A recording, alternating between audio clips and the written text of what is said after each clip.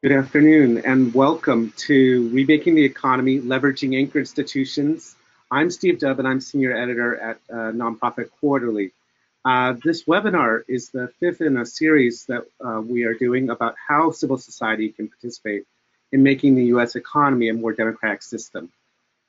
Before we conclude the series, we'll have two more sessions, one on building policy agendas in April and one on systems change, which will focus on Puerto Rico in May. And we hope you'll join us for both of those as well. You'll hear more about them in follow-up emails. And just to remember, we consistently do these the second Thursday of the month at 2 p.m. Eastern. We are fortunate today to be joined by three guests, Melvin Colon, Executive Director of the Southside Institutions Neighborhood Alliance in Hartford, Connecticut, Felipe Witschger, Founder and Executive Director of the Community Purchasing Alliance in Washington, D.C., and Jessica Curtis, Senior Advisor at the Center for Community Consumer Engagement, in Health Innovation at Community Catalyst in Boston. We'll also be showing a video interview with Bill Jenrette, who's Vice President for Community Engagement at Duquesne University in Pittsburgh. A few notes before we get started. First, we're very excited to take all of your questions, and we'll be leaving some time at the end of the webinar to allow panelists to answer them. Please enter any questions you have into the question box in your GoToWebinar control panel, and I will share them with the panelists when we get to that part of the discussion. And we will leave considerable time for your questions, so please do enter those. Second, we'll be sharing the slides and recording with everyone via email after the webinar. So you don't need to ask if you'll get the slides after the recording. You will. We'll email them out, and we'll also post them on the Nonprofit Quarterly webpage within a couple of days. Finally, we are very happy to offer this webinar free of charge to all of our community. But of course, it is not free for us to produce these. And so if you can, please consider supporting Nonprofit Quarterly today so we can continue to share these brilliant thinkers and exciting topics with you. So thanks for being here today. We'll be asking a few questions after the webinar too, so please keep a lookout for that window after our conversation. So with that, I'll give a few notes about the field and then we'll move to our speakers. So next slide, please. So we're doing this webinar on anchor institutions, and in the series till now, we've looked at land, labor, and capital, and why look at anchor institutions? And one big reason is because they're a large percentage of the nonprofit sector, and they've become more important over time. So they're economic engines as both employers and purchasers of goods and services, because often they can't move as easily as other types of businesses. They have a vested interest in the surrounding communities, not always aligned, of course, and we'll be talking about this on the call, with the interests of community groups as a whole, but nonetheless difficult to move. And the fact that they're typically nonprofit or public means, of course, that these are community-controlled institutions, at least legally speaking, and part of the potential for anchor institutions is the potential for them to actually be representative of that community voice. Next slide, please. And so I'm not going to go over all the details of the slide. What's important to recognize here, though, is that there's considerable leverage.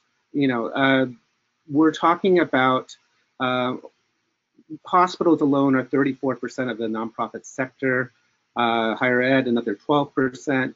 They have over 500 million a year in purchasing, 5% of all employees, I should say, in the United States. So this is these are large sectors, very important to community economies everywhere, and a lot of different ways that they can interact with communities, through their investments, through hiring, through purchasing, through their real estate for good or ill, by being providing technical assistance, by incubating businesses, and by being a convener for the community. So there's a lot of different tools and a lot of resources, even if often anchor institutions face the same kind of financial pressures that any business face.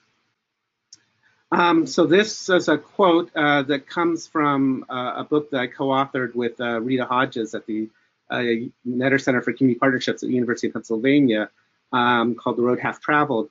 And so our idea was that, you know, there's not a choice whether a nonprofit anchor institution is an anchor institution. There is a choice on whether they act on that in their mission. And so our idea is that if they did, you would be consciously applying place-based economic power in combination with the human intellectual resources to better the welfare of the communities in which they reside.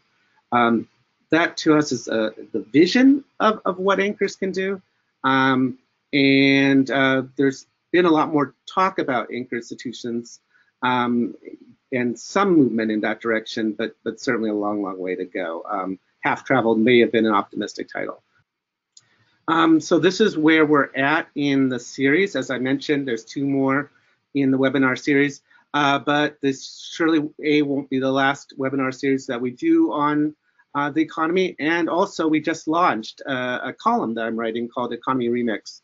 And it's free, and you're encouraged to subscribe to it, and you should hear things from me a couple times a month. And I'm open to your input of topics to cover, so please feel free to write me with your suggestions at steve@mpqmag.org. Next slide.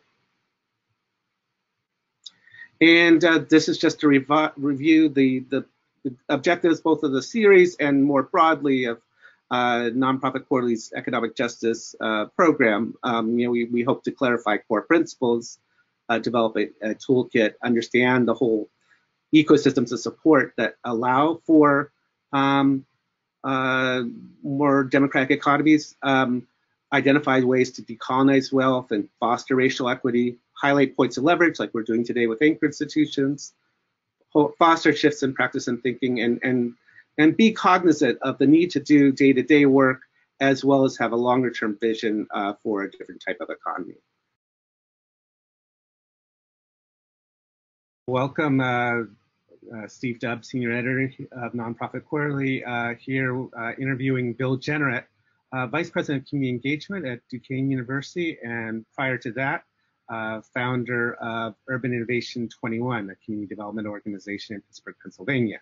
In terms of what we're calling anchor institutions, EDS and MEDS and so forth, how can universities and hospitals support reducing wealth concentration? Well, thanks a lot, Steve, and thanks for all the great work that you and your organization do. And I think the best ways that universities can really help is to support existing, really community-led and community-driven strategies. I think when universities lead strategies, you can often get in trouble because unfortunately, universities are often, disconnected from the work that's taking place on the ground, right? But universities have a lot of resources they can offer. Great, thanks, Bill. One of the reasons that we look at anchor institutions is because, of course, the role, the scale of nonprofit EDS and MEDS has increased so much over time. What are sort of the positives and negatives of this for the economy? Sure. I mean, when you look at a city like Pittsburgh, we've done, on a macro level, a good job of transforming our economy, right? It's now one that's led by EDS and MEDS, and that's good to some degree. I think one of the challenges is that the EDS and MEDS economy never replaced the manufacturing economy, at least in terms of providing good middle class jobs. I mean, I remember when I grew up in Pittsburgh, we had over 600,000 people. In the city now we have 300,000 people. One of our challenges as a region is, 1/3 of our population is living at or below the poverty line. So we have a lot of poverty and a lot of people that haven't been connected to this new economy. Great. As you know, over the past decade, the term anchor institution has gained popularity. But frankly, EDS and MEDS are often viewed with scorn by community members. So they're not always seen as great partners. And so why is that? And what would need to happen for that to change? Well, I think traditionally they haven't, necessarily been good partners. Now, it's not the same for all universities. I mean, I think one of the things that excited me about Duquesne and some other universities is that um, they have been doing community engagement for a long time. I think one of the challenges is, making sure that that engagement is organized and actually has an impact that can be measured externally. And so that's what we're working to do. Right. I know you were at Urban Innovation 21 for a decade before you came to Duquesne. And when you were on sort of the outside of the anchor institution world, I mean, obviously you were partnering with anchors who were on your board and so forth, but how did you think of the role of anchor institutions? Sure. So, our organization was started by several anchors, so Duquesne being one, but also our health system. And I think one of the things that they did really well was they helped launch our organization, and then they got out of the way. They didn't own it, right? And there was a lot of discussion sort of early on whether, the organization should have been part of the university or part of the hospital system. And uh, they decided, and I think it was a good decision, not to make it part of either one, for it to be its own separate 501c3. And I think that's really, really important. And I think that's a good example of how, anchor institutions can help. I mean, we can help launch things. They also provided a variety of different support, financial support, the support of professors and students, and so that was really good. And they made long-term commitments, which I think is important. Great, thanks. I think I want to dive in a little bit more here. You're dealing with communities of color, like the Hill District, working with often white-dominated anchor institutions. How is that dynamic negotiated so that you can build effective partnerships? Sure. I mean, there are two things that anchors can offer as it relates to wealth building. One, access to good jobs, and through their supply chain. So we have a couple of programs that we're in the infancy stage of launching, but it's very important for anchors to go above and beyond doing good work in communities. I think they have to, make a concerted effort to provide good jobs, but also profitable contracting opportunities with minority-owned businesses. Great, thanks. I was curious, you made the jump over to Duquesne, so you have a somewhat different vantage point, I suppose, now, working for an anchor institution directly. Do you see the role of anchor institutions differently now than when you were at Urban Innovation 21? I do, because now I'm sort of in the anchor, so I see the potential. I also see some of the challenges for a region like Pittsburgh. When you look at our universities collectively, and you look at the number of jobs they provide, when you look at their spend, when you look at the multiplier effect, I mean, you really see the power. But I also see challenges, right? I mean, the university is in many cases removed from the community, and that's not necessarily the fault of the university. The university has a primary mission of educating students, and producing research, and universities are doing this in a very tough and competitive climate. Great, thanks. So for nonprofit community groups, many of whom are probably on this call, what advice would you give them in terms of how to approach anchor institutions if they see an opportunity for partnership? Sure. I think first and foremost, see if that university has a strategic plan. So that's one. I think two, nonprofits really need to understand what they want to get out of a relationship with the university, because oftentimes, it's like when you have any type of power dynamic, the most powerful entity can sort of dictate, and they're often very clear about what they want, right? So a lot of times in universities, you have faculty that want to do research, right? Well, doing research might not be what the community organization wants. So I think it's really important the community organization, lets the university know what they want. And then I think there's also a need to sort of understand what the university needs, because if the relationship is going to be long term, it's going to have to be a win-win for both parties. Right. I wanted to ask also about what are cultural changes that are needed for nonprofit anchored institutions to reach their potential? How do we make these community institutions, actually reflect the needs of the community? Sure. I mean, I think a couple things. Institutions, one, have to make sure that people that work there um, actually reflect the communities that they're trying to help. I think that's really important. And too often we don't see that in universities. I also think that universities have to realize that even though they might have more power, um, they are not better, they are not more important. When we talk about moving the needle in terms of community, community has to be viewed and they have to be treated as equal partners. And that's something that's difficult for universities. Universities are, um, you know, it's called the ivory tower for a reason, right? Mm-hmm. But oftentimes there's this elitism that gets in the way of real, authentic, catalytic work being done. Right. Anything more you want to say about the ivory tower and how you might actually, jettison that image and break down some of the elitism? Well, I think one of the things that's important is sort of defining what the problem is and then defining what the outcome is that everybody wants to see, right? And just sort of getting that on the table.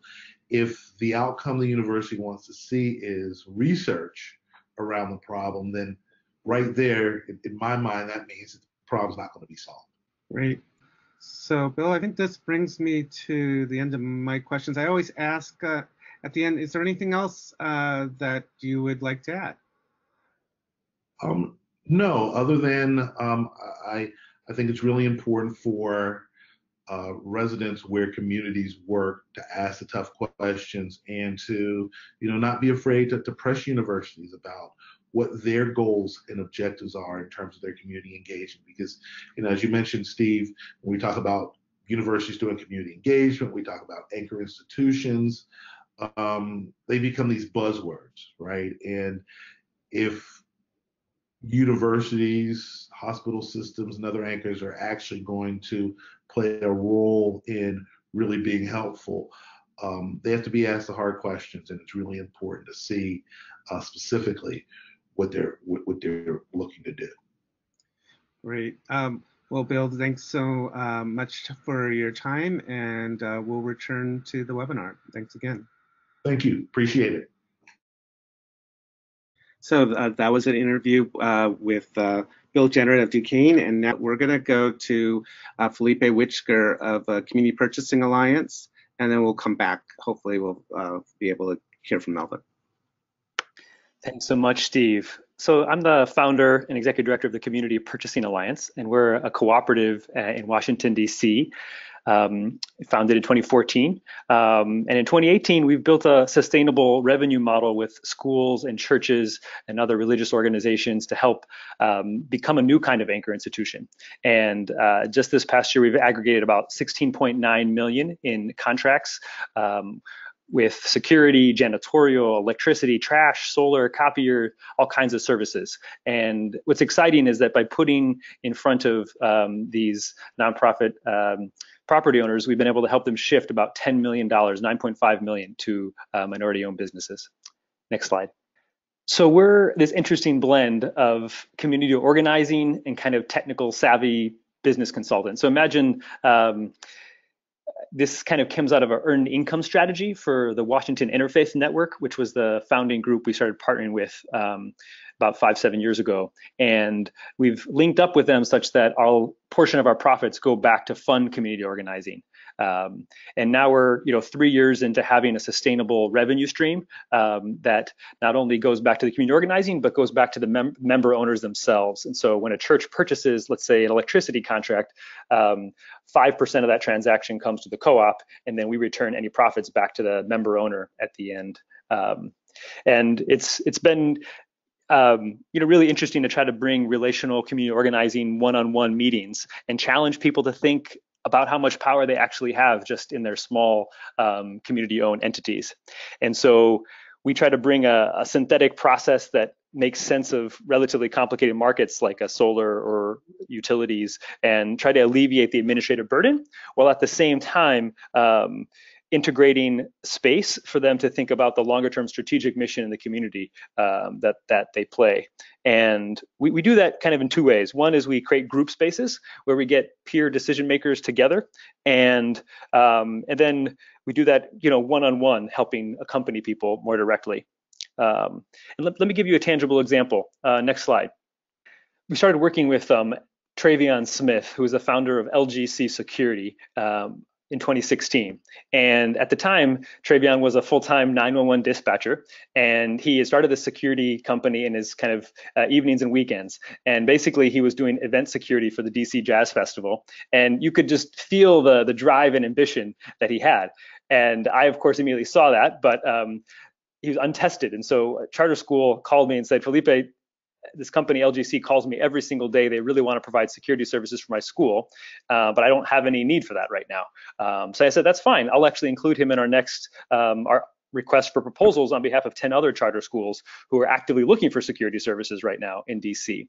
And sure enough, Heather from an alternative high school said, that'd be great. I think he's exactly what we need in terms of fit. And so it turns out that she hired him, and within 6 months, she could see the culture of the school transformed. The way Travion was able to bring his experience and knowledge of the community and the people and the students and empathize with them and teach his guards conflict resolution, alternative means of dealing with behavior. Teachers just said, kids are in the classroom and the bell rings now and ready to learn, and it just changed everything. And over time, that story got shared around, and KIPP DC about a year later contracted with Travion for more than $1 million in security services across 6 of their campuses. And so here we're seeing an example of a small startup with 3 people when we met him, now has more than 100 full-time staff, as you could see in the bottom left corner, and recently won a contract with Howard University as well. So you can see how we see ourselves, the aggregation of small local churches that only have 10,000 or 100,000 in spend can really be the stepping stones for small businesses to really build wealth more equitably and democratically. So go to the next slide here. And I think it begins with the relational culture, and it begins with trying to ask people. I think it's so often we get tied up in the missional work and realize that sometimes the treasurer or the finance person, like you see this Ellen here on the right, is the executive director of a synagogue. And she, I met her, and she was very rigorous in her analysis of contracts for her synagogue. But when you gave her the opportunity to think more expansively about her values and the mission of the synagogue, Tikkun Olam, to repair the world, she said, I would love to be a part of this co-op because it helps me not only make smarter decisions with my everyday transactions about the copy machine and taking out the trash, and making those decisions to help find local providers and providers that are companies owned by women and people in our surrounding community, and making those decisions easier for her. So next slide. So in the process, we've realized we've begun to build a new type of anchor institution. And we realize that too often there's this tension. We see, the trend in universities and hospitals towards strategic procurement, something that is centralized. And it used to be that each department had its own budget. But today, increasingly, that's going towards one centralized procurement department that has tens of millions or hundreds or billions of dollars. And even aggregating that at a larger level with group purchasing organizations. And essentially, if that kind of is at odds or going against the grain of this desire to work with small local businesses, and often that have only a few people and staff and a few $100,000 in revenue or less. And so we think smaller community institutions like churches, schools, and others, it's easier to build relationships with the people that make the contracting decisions at those smaller anchors. And they don't control hundreds of millions, but at the end of the day, they can make contracting decisions on a regular basis that integrates the values they have in the community, and they're already aligned on that level. Kind of like Bill said, it's the mission of the university is somewhat different than the focus here, and I think our smaller community institutions have the mission is more closely tied to educating the next generation of students in our community. And sometimes we can find smaller businesses or a really talented entrepreneur like Travion Smith and have it be a great fit for some of our charter schools. And sometimes because the charter schools or churches are less well resourced in their purchasing procurement departments, it's easier for a community group like ours, the Community Purchasing Alliance, to show up and add real tangible value to the everyday transactions they have around maintaining their property. So it's easier, I think, to become truly useful and at the same time present them with a lot more mission-aligned options. And so in the process, we're trying to, build a new anchor institution. And here are some pictures of our meeting just last week in Durham, North Carolina, where we're expanding a region of our co-op. We're also beginning to do some work in Connecticut and in Boston, and really eager to share this model with all those who are interested. So look forward to talking to some more with your questions here in a minute. Felipe, thanks. And next we'll hear from Jessica Curtis from Community Catalyst. Jessica? Hi, everyone. So a brief introduction to Community Catalyst. We are a consumer health advocacy organization. And so we work primarily with the meds portion of today's discussion. And so part of what I want to talk about briefly is the work that we've been doing with some community organizations to really partner with local hospitals around community priorities that are health adjacent, but are not necessarily medical care. And I thought it might be helpful for you to understand really what's driving the healthcare sector to think differently anyway. What is in it for hospitals to really have these partnerships and sit down with the community organization? And I've included a few things here. One is that we're just changing how hospitals and medical providers get paid for care. It used to be that they got paid per service, and now they're getting paid more and more frequently based on outcome. And there's a growing recognition that what happens within the four walls of a doctor's office or a hospital really has a limited role in how healthy patients can be. They're returning back to neighborhoods and housing and environmental factors that can cause distress and that can also be harmful for them. So there's a self-interest on the part of the medical sector now to really think more deeply about what we call the social and economic factors that impact health. And in addition to that, there's increasing regulation in some cases, especially for hospitals, to really think in other ways more broadly about how they're investing in community health. Next slide. So Bill Generant mentioned this, really understanding the importance of understanding the community context and for community organizations to come to a partner with an idea of a problem and a solution. And so one of the things that Community Catalyst has done is really worked with the two organizations that I'm going to talk about today to understand what are the priorities for residents in their communities and where is there a solution, a policy solution that may be the right solution to address that need. We, as an advocacy organization, had a lot of experience working with hospitals on something called community benefit, which you may be familiar with. But in the healthcare context is really resources that hospitals spend not on medical care per se, but on broader community health issues. And what we observed was that there was very little connection between community priorities and very few opportunities for community input. So we advocated for that to change at the federal level, and then had the opportunity to work with a number of small institutions, small community-based organizations to trot that new policy out and see if it really did free up opportunities for them to work with local hospitals. Next slide. I want to highlight two examples of what that work looked like. We worked with the Northwest Bronx Community and Clergy Coalition, which is a wonderful organization in the Bronx, and they were very interested in a couple of different issues, addressing housing risk factors that impacted health. They knew that they had a lot of public and private housing units where lead and mold and pests were problems that were leading to higher hospital utilization. And they also had a project that was really interested in building additional pathways to good jobs. And so they unified those two and approached the local hospital, Montefiore, and said, we'd really like to work with you to identify ways to get your investment in this green jobs program that we want to build. And they actually were successful in working with Montefiore to draw down some additional funding to support that work, not just to address the health risks, but also to address the community's priority around green jobs. I want to mention too that as part of this work, they had a strong focus on building community capacity and ended up working with us to develop a training for community residents on how things like housing, transportation, and economic opportunity are all connected to health. And they ended up training over 850 residents through that program. One of the other communities that we worked with was Waite House Community Center in Minneapolis, Minnesota. And this is another community, predominantly Latino immigrant, Latinx immigrant community, right in the middle of a number of healthcare institutions. And from their perspective, getting really poor access to care, really not able to access the system, partially due to immigration status, partially due to income. And so they worked with a hospital there, originally around environmental health issues. That was really their priority. They approached one hospital originally that wasn't interested in addressing those issues, but was interested in partnering with them. And to Bill's point, the community said, actually, we're not so interested in your topic, thank you. But they cordially walked away and found another partner. And what they realized through this experience was that part of the challenge for hospitals is how do we create opportunities for input from the community?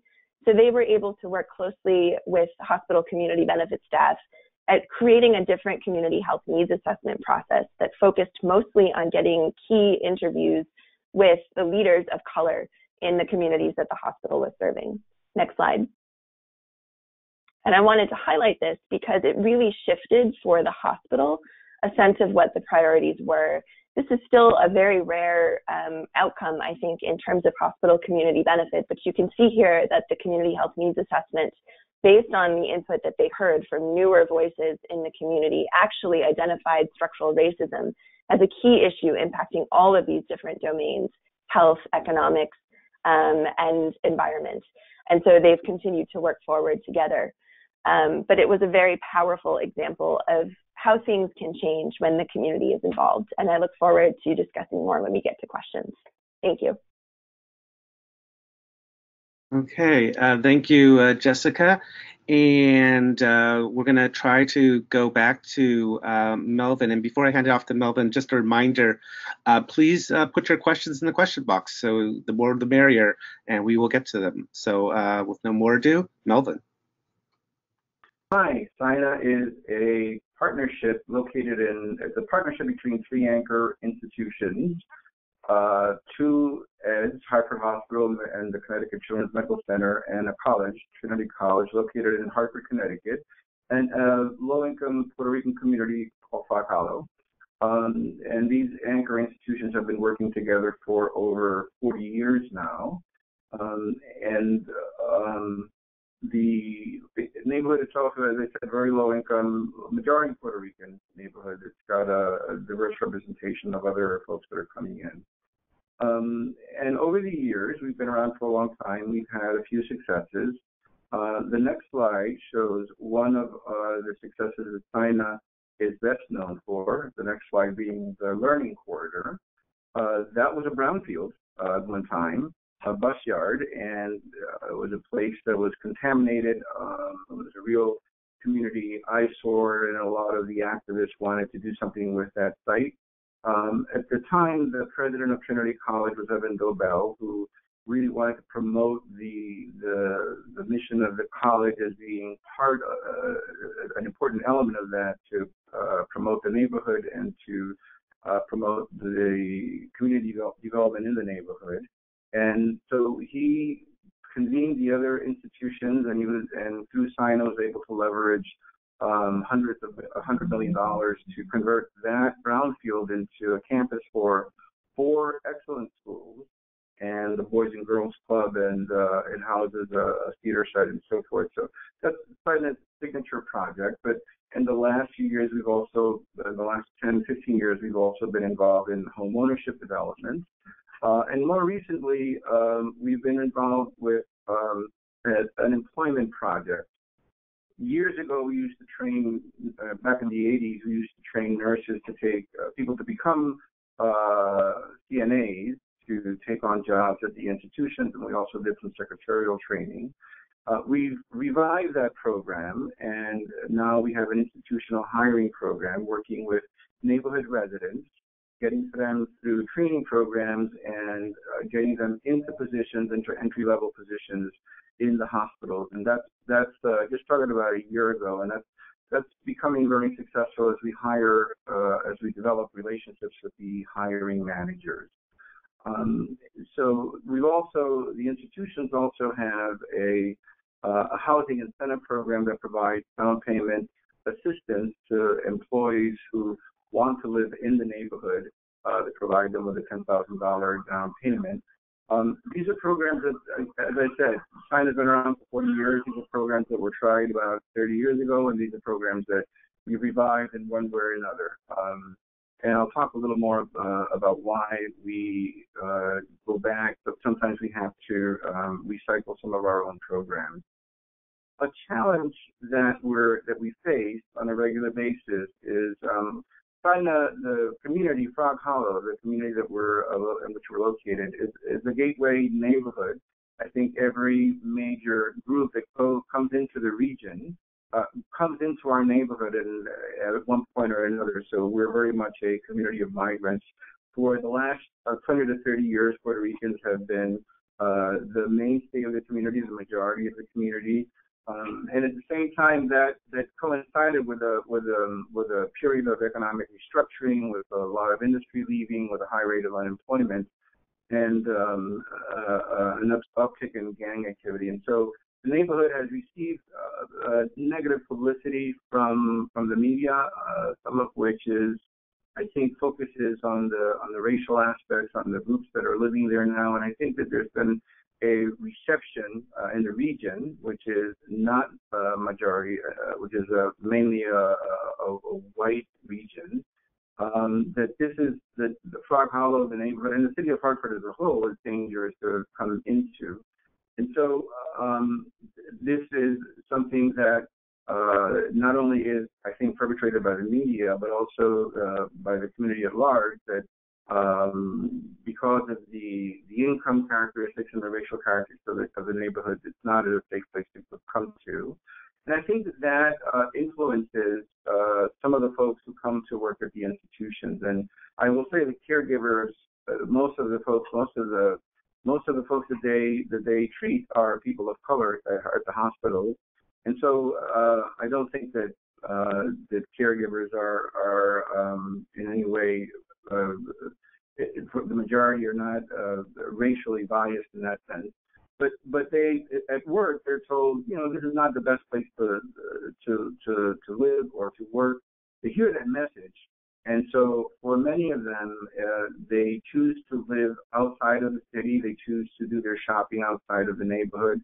And so it's very frustrating for us to know that we have about 10,000 people in our community who represent real buying power and who could also invest in the neighborhood in terms of real estate. And so we've been working with the institutions, and the institutions, I should say, have been very receptive around the idea of opening that up. And then, so we talked about some of our successes. We're moving on to the last slide in this deck now, which also points to another challenge that we have, and that is that since we've been around, we've had many changes in leadership. I mentioned Evan Dobell is a very visionary leader at Trinity College.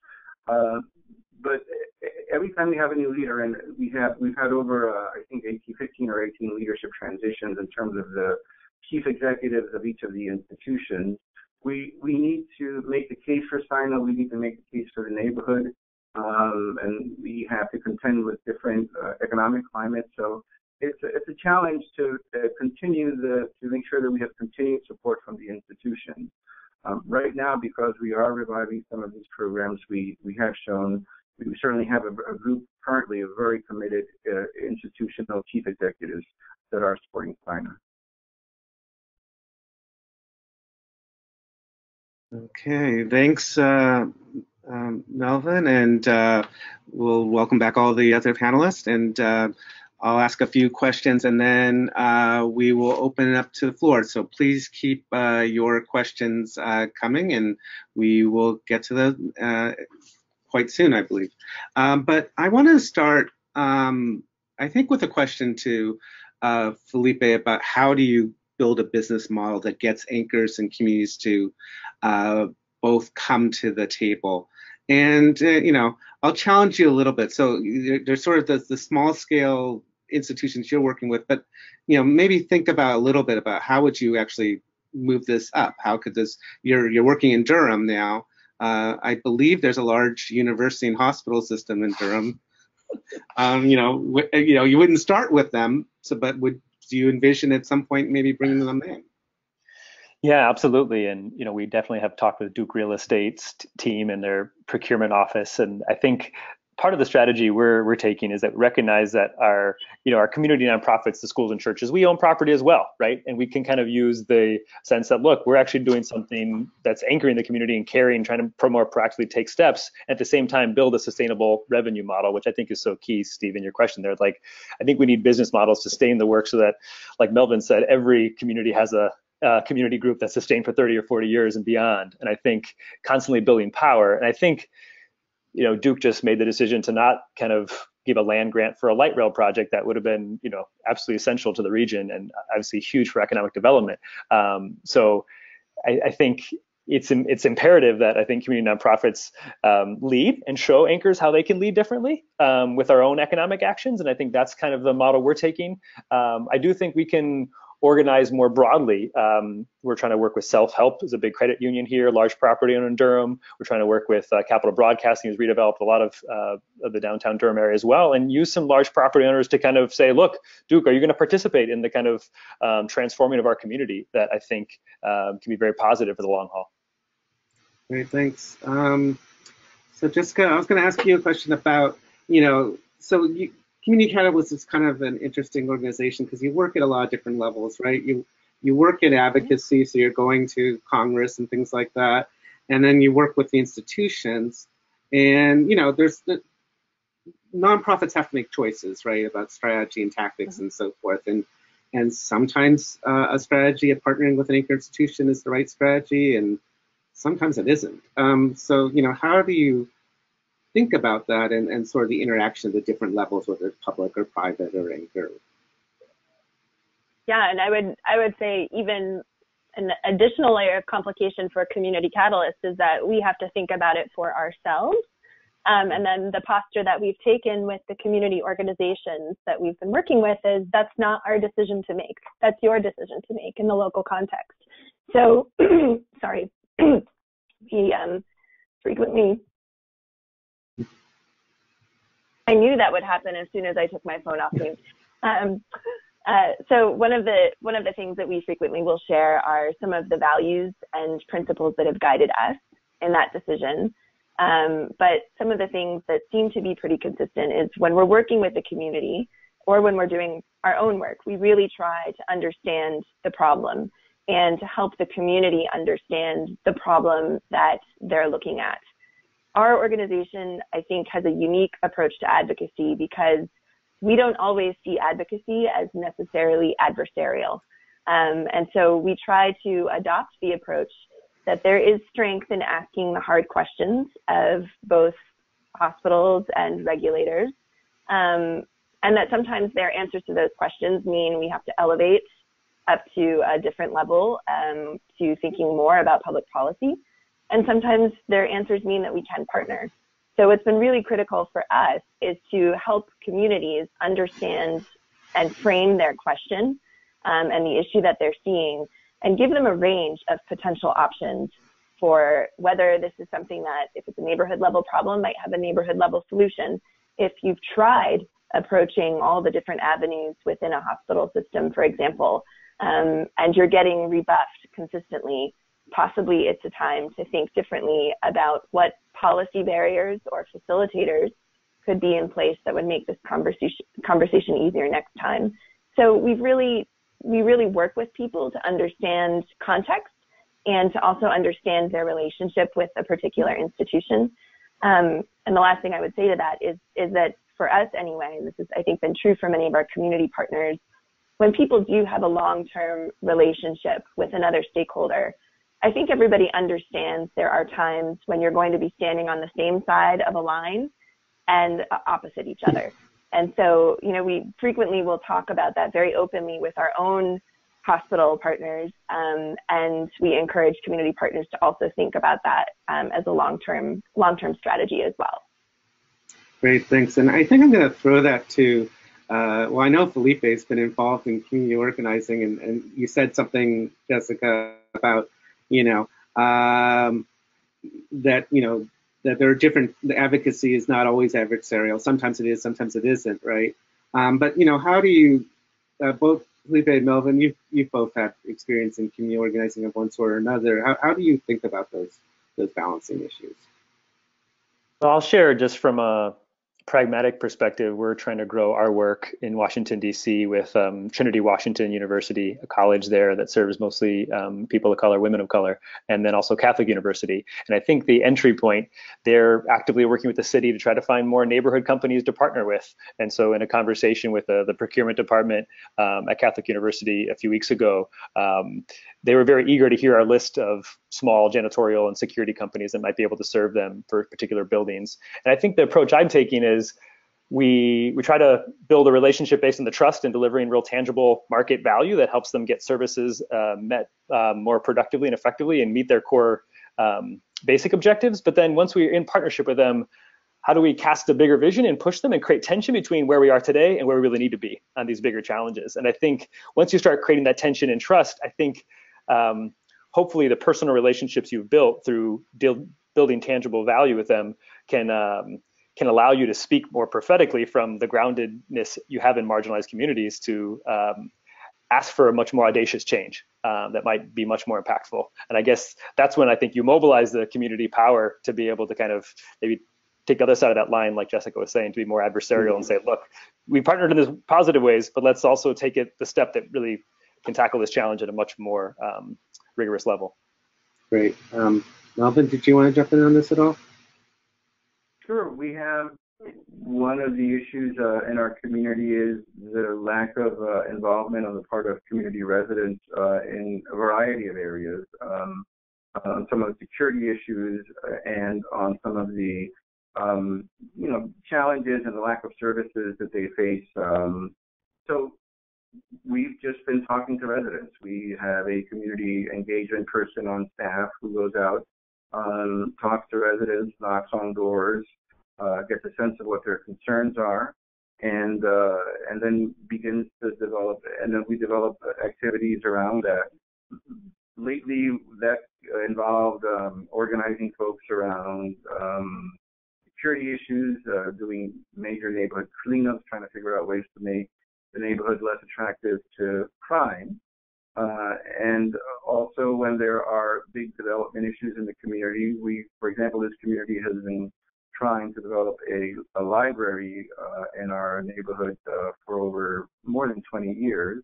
That was one issue where neighborhood residents came together and talked to the city and talked to our various politicians and policymakers in the area and said, we think that this community deserves a better library.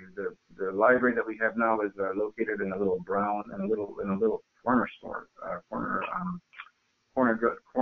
like a grocery store, and so that's one that we've won, and we've been able to get a commitment, and we're going to have a new library. So on those kinds of issues, yeah, we really need to come together as a community and talk to the policymakers. Great, thanks. Melvin, I'm going to follow up with the question. Just, you're working in a Puerto Rican neighborhood, right, in Hartford. How do you address issues of racism in anchor work when that comes up? What are some? It's a mixed neighborhood. It's a majority Puerto Rican neighborhood that's changing now with other groups coming in. But one of the things that we do is positive promotion through our own media outlets, through our newsletters and presentations and so forth. We promote all of the assets and strengths of the neighborhood, which has many. I also go into the institutions, to Trinity College. I go to Hartford Hospital, and I go to the Children's Medical Center and talk to staff there. And through our jobs program, we're building relationships with a lot of the hiring managers. So in that way, we're also addressing folks, and often we have we host tours of nurses and other hospital personnel through the neighborhood. And then there are some instances where we have to just really address the issue specifically. Often we hear people talk about revitalization of the neighborhood. And if we're listening carefully, sometimes that's a code word for bringing in not only people with, here's where the race and the class issue gets come together, I think. When people talk about revitalization, often they mean also bringing in higher income buyers. And so we have to make sure that when people use words like revitalization, they are talking about, we point out the racially coded content of some of the uses of the word revitalization, and make sure that folks, when they're thinking about what this community is going to look like in the future, because we all want a better future. It's not, we don't really want the community to stay like it is. We want to make sure that they envision that future containing the people who live here, work here, and who've been here for over, for 30 or more years. Great, thanks. So I wanted to ask one more question, and I think I'll go to the audience questions. And thank you for all your questions. But in my introductory talk, I talked a little bit about the idea of an anchor mission, and what do you see there a potential for anchor institutions to have an anchor mission and act like community institutions? And if they did, what would that look like? And maybe I'll throw this to Jessica first, and let the rest of you jump in. I had a feeling it was coming my way. I think that from my perspective and the perspective of a lot of the community groups that I've worked with, it's some of the things that other speakers have highlighted. That not only would anchors be thinking, look more like the communities that they're serving. Not only would we have workforces that are more representative, not only would there be pathways for more students from these neighborhoods to have good jobs that were either within the healthcare system or adjacent to it. But I think it also would require a culture shift in how and in the types of considerations and questions that anchors are asking. And to Melvin's last point, just to pick up that theme around racially coded language and what we mean by revitalization, this is very similar to what's coming up within healthcare systems that are still approaching these issues from their own self-interest by and large, in holding down costs and to some extent maximizing profit, or to a great extent maximizing profit. Not to say they make a lot of profit, many have lean margins, but it's still a consideration. And so some of what I think we would like to see is that when anchor institutions are undertaking a strategy, thinking about an investment, they're not just thinking about the investment, but they're also thinking about who benefits from that investment and who loses, and ensuring that the community residents who are there already are on the benefit side. Because I do think that often in the cost-benefit analysis, those voices get lost today. Great, thanks. Felipe, anything you want to add? Well, I think, in some of your question about how an anchor institution could act more like a community institution, what benefits they might see from that, my thinking went to kind of these cultural factors that I think more of the staff of the anchor institution would be more creative in actualizing some of the real values, I think, that come from diversity and come from true inclusion, and creating a culture of trust. I think so much of our dominant management structures and cultures, especially in anchor institutions, tends to be so dominant power, fear-based, and so staff, especially entry-level employees or low-level employees, don't have the creative capacity to actually actualize their ideas in the workplace. And I think so often that gender inequity, the racial inequity, becomes very clear in those spaces. And I think the more that an anchor institution could change culturally to be more inclusive by fostering trust in their HR processes, and when you do hire somebody from a local community, trusting that local indigenous knowledge, and I think reconnecting with, I think, the transformative potential that I think each person has, I think that would be very exciting to me if we saw that kind of shift happen. Great, thanks. Melvin, anything you want to throw in? Yeah, I don't really have much to add, but I do think that anchor institutions could do more to promote the positive aspects of the community in which they're located. In addition to everything that we've heard, I think that they could do more to just be more positive about the places where they're located.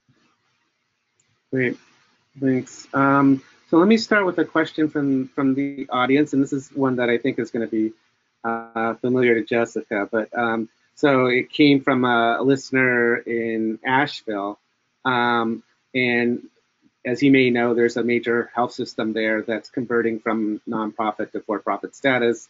This, of course, has happened in a number of communities. The positive, of course, is there'll be a health conversion foundation. The negative is that it's going to be privately owned, and profits may go outside of the community. How does that affect? How does it affect your work? When it's a for-profit institution as opposed to a nonprofit. Yeah, that's a great question. So, and this goes back to why I think Community Catalyst has tried to keep an eye on the policy side of the house as well. One of the things that we've observed is that, and I think Melvin's points about leadership changes in all the institutions that he's been working with over the years really bear this out, is that it is possible to have anchor institutions adopt these approaches, and including for-profit institutions to adopt community-friendly approaches, but those are so frequently driven by leadership that when leadership changes for community organizations, you really could be worse off than you were before. You could be better off, but for some reason, better off doesn't seem to happen as frequently. So we are in a place where the community benefit requirements for nonprofit hospitals are the law of the land, and they are regulated differently. I think for most communities, it's very abstract what it means to have a for-profit versus a nonprofit institution. And so that by the time the community is really considering the implications, the deal is done. I do think for our partners that have high for-profit infiltration into their healthcare market, we have encouraged them to start from the same place, start from the assumption that there may be other arguments, place-based arguments, economic arguments, that you can make to leadership and staff within those institutions. Don't just throw in the towel and assume things are not occurring or that there aren't opportunities to partner. But the reality is there's one less lever to pull, and that is the community benefit lever. So when that occurs, usually communities have one of two options. If the for-profit partner is not interested, they can either make a shift and advocate for some type of policy change that will wrap in for-profits in a different way. We've seen a little bit of that, but not too much. Or, they can argue their case in the court of public opinion, which can be an effective strategy. It's harder to build long-term relationships in that way, but usually that's the last avenue that people can take. Okay, great, thanks. So, there was a couple of questions about the Community Purchasing Alliance, and really sort of what is the scale that you need in order to be able to do this in your own community? Yeah, great question. It started very small for us with just 12 churches, synagogues working together on utility bills. And then it went to trash hauling, realized many of them were paying $5,000, $6,000, $7,000 a month for trash hauling, which should have cost only $200 or $300 a month. So it was initially came from seeing where many of smaller churches and schools are taken advantage of in certain contracting areas. And then by working together, we were able to see the data that some people are paying this amount, so they're paying this amount up here. And so it just kind of very practically grew out of that place. And then a purchasing co-op, funds itself through a rebate on the transaction. So when we help facilitate a new trash hauling contract with for example, Tenleytown Trash is our local trash hauling company in DC that does a very conscious effort to hire folks that may have been justice involved in their past. And so I think it's been interesting to see that we get 5% or a little more sometimes, a little less in other cases, but that creates a sustainable revenue stream now that has hundreds of thousands of dollars a year for us in reoccurring rebates. And that becomes a very powerful engine to keep doing our work. And I think it starts small, but it starts with an ambitious goal of how you grow that. And so our initial goal was 300 churches, but we realized very quickly that that was going to be too much, and so we needed to kind of work with larger organizations. And so we started to work with charter schools, and then the evolution from charter schools now is into, federally qualified health clinics and other larger nonprofits with property and social service agencies. And there's different segments of community institutions that I think retirement communities, another area we've had a couple member owners join us recently, union halls. So I think it begins with any number of community institutions where you can build relationships with the economic or financial decision makers that do the property and facility management, and then just finding those categories, whether it's janitorial or copiers, that you can kind of bring people together, help them make smarter decisions individually, and then put in front of them options that are kind of enhance the values they share and you have and the community has, and I think can build an opportunity for them to make a pretty aggressive shift. We actually didn't start with an equity lens at the beginning 5 years ago. We started just with, can we help them make smarter decision and a better decision for their individual institution? But very quickly in our group conference calls, the participation, 30 people talking together, they want to do good for the common good. And I think they naturally we all inclined towards that, but you have to facilitate a process that makes it really easy to make that transition. So I think it's gradual, but it's possible. Yeah, it's hard to have that conversation if you don't know each other, right? Yeah. So Melvin, there's a question about, I think this goes for you. It's sort of best practices in university engagement. I mean, you talked about the learning corridor as one example of that, but if folks are thinking in their communities and they're working with universities like you're working with Trinity, what are some best practices? And maybe think of it on both sides a little bit. Like, what are best practices from the place-based institution, the anchor side, if you will, and from the community side? I think tackling each of these initiatives, the living local, getting the institutions from the community side, I think tackling maybe one initiative at a time, the living local, the hiring local, and the purchasing local. Maybe having a community campaign for one of those things, and then finding the representatives in the institutions that would have the most clout and the most effect. I think that might be an effective strategy. I think that these anchor institutions want to consider themselves a good member of their community, and on the other side, let's face it, they're getting pressure. They're hearing from their mayors that they're receiving tax breaks, and increasingly in cities around the country, we see the city administrations, the mayors, trying to hold anchor institutions accountable to the services they receive and the land that they occupy by asking for more contributions in the forms of payments in lieu of taxes. And there's even a danger that the whole idea of a nonprofit status could be in danger. Here in Connecticut, there have been conversations on and off over the years of having institutions, these large nonprofit institutions, pay contributions to the budget in the form of taxes. That's a kind of leverage. So on the one hand, I think, so not only do institutions want to be good neighbors within their community, they're also hearing it from other sources that it's a really good idea to be a good neighbor. And I think from a community point of view, if you take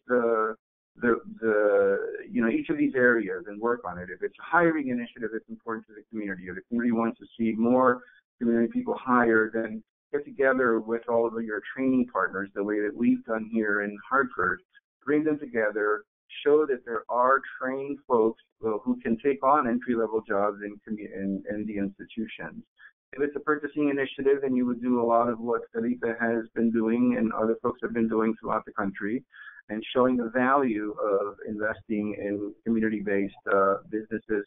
And if it's a live local initiative, then you can certainly get the institutions to provide incentives to their employees to live in the institution. And I think that from the institutional, in terms of institutional best practices, it's always useful to listen and to hear what community members our community, for example, has a community advisory group, and the hospital and the college send representatives to that. So it really begins by listening, sending folks to those meetings, listening to what their concerns and what they have to say, and being responsive. I get a phone call once every month, and sorry if I'm going on too long, from one of the major community leaders in the community says, hey, the area around this particular institution is dirty. Why don't you do something to get that clean? So anyway, yeah, the institutions are responsive. There's a few levers to, and a few ways to be good neighbors, and a few levers to use. That's great. Thanks, Melvin. So I wanted to ask a basic question. This came from the audience. So, and I have my definition of an anchor institution, public or nonprofit owned, can't move, large institution that, but you guys might have some of your own definitions, so, I recall that, the forward of that book, there's a comment, there's this guy who used to be a university professor now at Charles Luthizer, he's now at Casey, but he was doing ethnography and he asked the resident, he explained that Hopkins was an anchor institution and the resident said, yeah, an anchor is something that drops on your head. That sounds about right. So these, so I want to take a step back from the terminology and, just any thoughts on what makes, what makes an anchor and why is that important for nonprofits in general, beyond the fact that half of nonprofits are anchors. But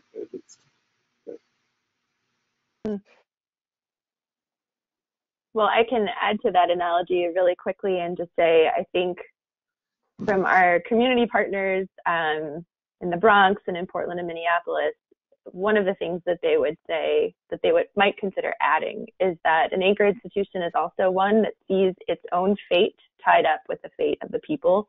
So it's place-based, but it's also people-based. And I think that's still very aspirational, but it does, I think it's a part that we don't often talk about. In our work, we have many examples of where we go into a community and we talk about hospital community benefit. We talk about and share examples of the work that hospitals are doing. And what we hear are stories from 30 and 40 years ago where people say, this hospital came in and my family was living in this middle-class African-American neighborhood, and the hospital decided it wanted to expand, and it did. And the neighborhood scattered, and, here are the consequences for my family directly. That pain is so close to the surface, and the implications of that economically are really close to the surface. So I think that's a key part, is our fates bound together in the same way. And the other thing it reminds me of very briefly is a great story from Allina Health in Minneapolis and their backyard initiative. They came up with this initiative around community health and took it out to the community and said, well, we want to be partners with the communities that are in our backyard. And what they heard was, actually, you're in our backyard. So they kept the name of the backyard initiative, but they talk about that story of really how the system came to realize all this work is so positional, and your viewpoint really changes based on whether you're in or out. Great, thanks. A good story. I'll add from my perspective, I kind of define anchors in perhaps as opposed to the private sector that I think can leave communities more readily. I think Bill said in his talk, Pittsburgh from 600,000 to 300,000, largely due to manufacturing and private sector employers that could go abroad. And I think for me, I think of economic development, and I think of all the incentives that states and regions and cities try to give to companies like Amazon. I think the Amazon HQ2 is a fascinating case study in how all the cities were pit against each other, right? And I think everyone was the bidding war, and the more we bid, the more we gave away everything. And I think if we had only collaborated cities and said, look, here's the floor, here's the max we're going to be able to give, and I think it would have been such a much better outcome for communities. And so I think anchors are the institutions that are rooted and not moving. in a place, and the institutions that are made up of the community in a different way, and aren't going to pick up and leave 5 years or 10 or 20 or 50 years from now, and I think can provide some deep groundedness in a longer tradition. And that's why I chose to work with the religious community primarily, because I think they're grounded in generational traditions, and I think can speak to the long-term changes I think we need. So that's kind of how I think about anchors. Great, thanks. Go ahead. Oh, there's an anchor institution task force that meets every year, and it basically is expanding the idea of anchor institutions whenever there's an interesting initiative that comes along. And so we've had art museums, of course, and libraries as anchor institutions. Mm-hmm. We've also had a labor union, which was very surprising, a very progressive labor union. And here in Hartford, we've also had an insurance company that is contributing to an organization very much like Steina. So I think that the definition is fluid. Not everybody agrees that it's a nonprofit, although that seems to be a good line. And not all of the organizations are rooted in place, although that seems to be a pretty good line too. All right, thanks. So I'm going to ask a question to Jessica, and this came from, there were a couple questions actually from the audience about structural racism, and there was a particular question about the community engagement process that you were talking about, for the community health needs assessment in Minnesota. And, obviously they covered ground that often isn't covered in a community health needs assessment. So how was that done? Just a clarification, how did they get involved in the process? Well, how was the engagement process structured to allow for that to occur? I see. Okay. Yes, I can describe that briefly, and then I'll also say that the engagement process has to be described in a public report for any hospital's community health needs assessment. So we can also follow up with the link so you can see that. I think in this instance, they used a process that's not totally different from what many hospitals do. They looked at what the hospital had done before, and what's pretty standard in these, and you may have all participated in these, is a survey of questions, usually about 20 or 30 questions too long, to community residents, always in English, sometimes if you're lucky in Spanish, more infrequently in other languages. And they looked at that and said, well, this is useful, but it's not going to get the full picture. And one of the strategies that they used in particular was to develop a list of key informants, which is, again, is not an atypical strategy. What was, I think, atypical was that they were very intentional about who they recruited for that and thought about the community organizations and leaders who were working within the different racial and ethnic groups that populated their core neighborhoods. And they also, to my understanding, had a conversation internally as a hospital staff and agreed that they were going to use this process and really let what they heard drive what landed in the report. And I think that is so key, because I think one of the critiques that does come up even in this instance is if the community shares that its priority is structural racism, we'll just use their example, there's, I think a real managerial decision for hospitals who can look at that and say, well, what do we do with that? We are a hospital, we're providing medical care. What and how can we address that? I think what was really novel here was that they were willing to say, that's what the community has said, and we're going to document it, and we are going to figure out together ways to address that. They may be small ways, but we're not going to be shy away from that big topic. And so that is publicly available information. I think, broadly speaking, what I know from where hospitals are right now, most are in this cycle at the moment. They're doing their assessments. And so surveys, key informant interviews are critical strategies that often get used, but they also have to take community input whenever it comes. So you can reach out to a hospital community benefit person, ask for a meeting, share your idea, and in an ideal world, they will also record that in their next go-round of community comments. Yeah, and it doesn't surprise me. I mean, you look at, Robert Wood Johnson Foundation has done a number of these maps, right, city by city, and, there can be from one side of the DC metro line to the other, or one part of Cleveland to the suburbs, 10, 20 years differences in life expectancy, right? Right. So I mean, I don't know. Are you seeing that come up in other cities, where structural racism is being identified? Oh, for sure. So I think this was unique because this was a hospital system taking this on, but there are a number of public health departments and state regulators who have actually said, we want to get past. We know that issues like tobacco use. If you talk to hospitals, they'll say the number one things we could do to promote length of life are probably addressing obesity and tobacco use. And that's not wrong, but that's not usually what the person on the street will say their number one health challenge is or their number one life challenge is. And so there are a number of public health departments and others who've said, let's use these assessments to dig a little deeper.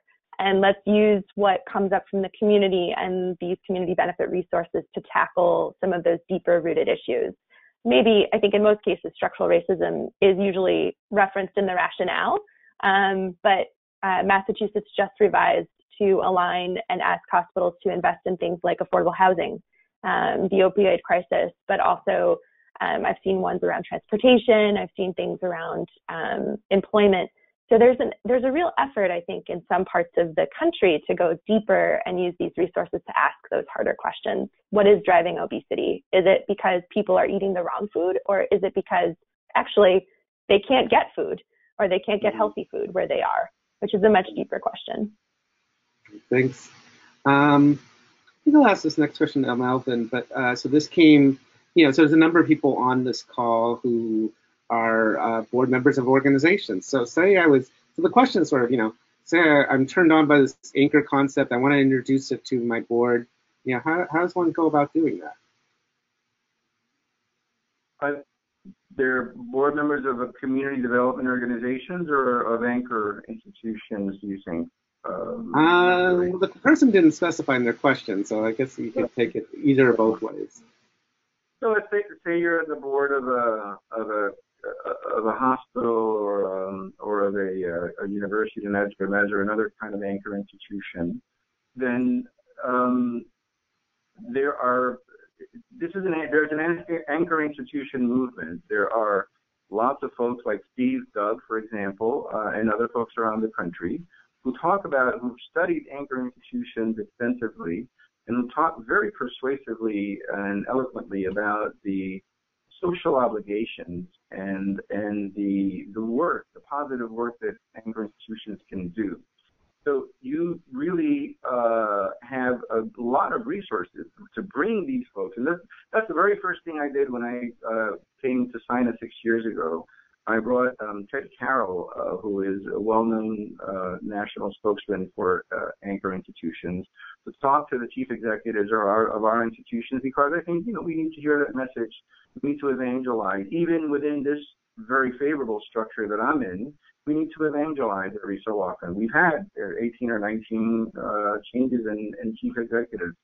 If you're sitting on the board of a nonprofit organization that wants to link itself to an anchor institution, then I'm just going to have to go back and first, get to know who the key leaders are, who the folks are on the community panel. Do address the issue when you meet somebody. Do address the issue of the community needs assessment. That's a new tool. As Jessica has said, it's an important leverage that we have. It's a way of getting a meeting with a chief executive and then talking about, one of the things that the anchor institution can do in terms of hiring, purchasing, or incentivizing, people to live in the city, but also help school systems. That's another way that anchor institutions can be very useful. They can be a real active presence in the school system, mentoring programs, lots of different ways that you can do that. Great, thanks. Question I'm going to ask for Felipe, but this came out, basically a question around how do you develop supply chains with anchors, and that seems like a lot of what you guys do. So take it away. Yeah, I think it begins getting to know the small businesses themselves and getting to know their needs and challenges. And I think when you talk about structural racism and the wealth gap, I see business ownership as one of the best ways to build wealth in communities of color and in local communities. And so, for us, it's getting to know those business owners right now and mapping them and working with these small owner-operated companies. In our case, we're focused most on service and facility and property management categories. But for example, a janitorial company, most often owned by an immigrant-owned service industry, is one we work with in DC. Her name is Gladys Martinez. We have a great relationship. She had 4 or 5 clients when we met her, and she had 10 or 20 staff, and the union SEIU 32BJ said very positive things about her. And so part of our mission was to kind of work with her and help expand to more churches. And of course, she was very flexible in working with us. And I think now she's at a place with more than a couple hundred staff that I think she can be part of that supply chain for Anchor. So I think from the Anchor perspective, it's reaching down into segmenting the contract so it's small enough for a small business. And I think it's beginning to think about what are specific scopes we can delegate out and take a more relational approach to the business owner. I think when you're working with owner-operated companies, all the professionalism of normal transactions, I think it needs to be much more catered to the individual relationship with that person and the individual particularities. And I think we find our owner-operated small firms tend to be really hungry and really driven. Their own personal experience equips them with a motivation that kind of transcends what I think most professional people think of. And so I think that allows them to work much more effectively and deliver at a much higher level than your standard large national company that university might be working with. So from my perspective, it takes reaching down to be patient, takes breaking up scopes to be very specific, and then working with community partners. We see ourselves as a really key third-party intermediary, right? We help facilitate the buyer and the vendor. And I think by being a part of it, we can be there for ongoing mediation when things come up. So inevitably, there's some tension that arises. Expectations weren't met by a certain provider. It seems like one of the big things we can do is really be there to help understand both sides and come to a great resolution. So I think anchors need to do more to think about small scopes of work that can then build kind of a pipeline. And I think thinking of small community institutions like churches and schools can be a key great way. Ask them, who are they using? More often than not, they're using and anchoring real contracts already and just kind of bridging that into the bigger supply chain. Great. And there was one more question I wanted to get to, but I don't know if I have time, so I'm going to just answer it for the person. But, sort of how do you work in small communities? And I think what you're talking about is a way you can work in small communities. Most small communities still have churches and, other organizations. And so, the application will be different, but the principles I think are still hold. So I don't know if there's any quick comments. I have like 30 seconds. Yeah. One piece is just don't think of any property owner, I think, can be an anchor institution in a certain way, right? From the smallest in a small community. And so thinking about engaging the person that makes those business decisions, I think they're often not engaged in these more missional questions. And if you give them the opportunity to make their everyday economic decision in a more mission-aligned way, whether it's investing or purchasing or hiring, all those things, I think any small institution can be that. All right. Well, we do need to wrap up. We want to finish on time and respect people's time. Thanks for everyone for participating in this webinar and for all your great questions. And thanks especially to our panelists, Melvin Colon from Asina, Felipe Witchker from Community Purchasing Alliance, and Jessica Curtis from Community Catalyst, and of course, Bill Jenrette from Duquesne University. So thanks so much, and look forward to joining you in another month on looking at policies that can actually promote more democratic economy work. Thanks so much. Thank you. Thank you.